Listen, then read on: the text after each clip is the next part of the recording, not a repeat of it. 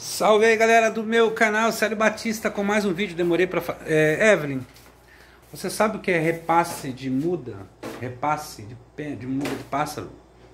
Quando o pássaro faz uma muda e faz outra muda em cima. Não. Quando ele faz uma muda, aí demora um pouco e ele faz outra muda. Não, também não. Então não sei. Galera, olha só, vamos falar sobre isso, sobre repasse. O que é repasse de muda, tá? Repasse de pena. Eu coloquei, ele tava se batendo muito, galera, pulando pra cima lá. Eu coloquei esse pano aqui e resolveu bastante. Resolveu bastante. O tizilzinho Eros. Ainda não consegui a gaiola pra ele, galera. Tô correndo atrás. Quero que a galera saiba que eu tô correndo atrás pra arrumar a gaiolinha pra ele. Arrumei os poleirinhos do jeito que tava, tá bem. Ele tá com muda de bico. Eu percebi que ele tá com muda de bico. Percebi não, ele tá com muda de bico. O bico dele tá bem branqueado sabe? Quando você afia a faca e fica aquela falha na faca. Mesma coisa tá o bico dele assim.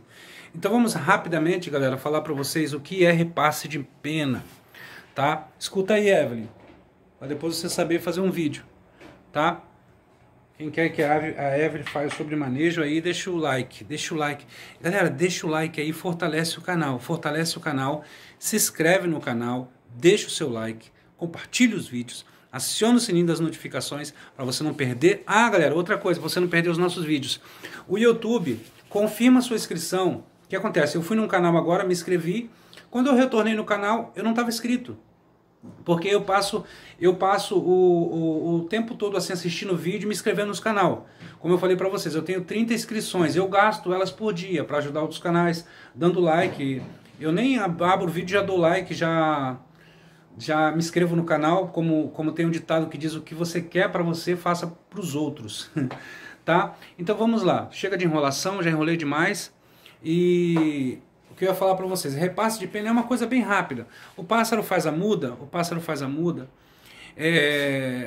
e nessa muda que ele joga as penas toda fora e tal, entendeu? Fica algumas penas velhas, ou no rabo, ou na asa, fica algumas penas velhas.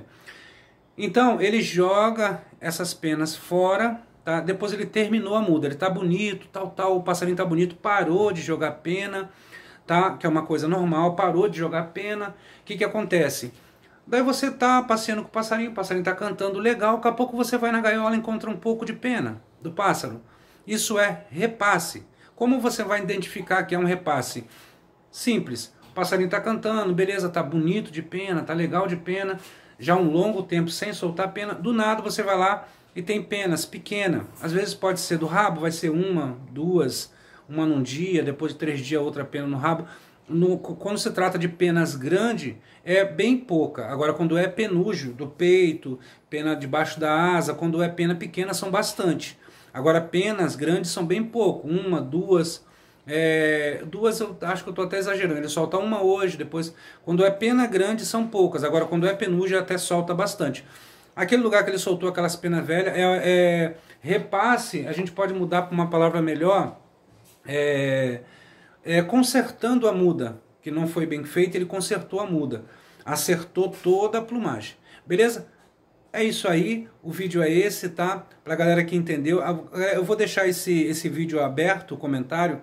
Se você não entendeu, coloca no comentário, tá? Ó, sério, não entendi tal parte que eu vou estar acrescentando no outro vídeo. Um forte abraço a todos, eu sou Célio Batista e vou ficando por aqui.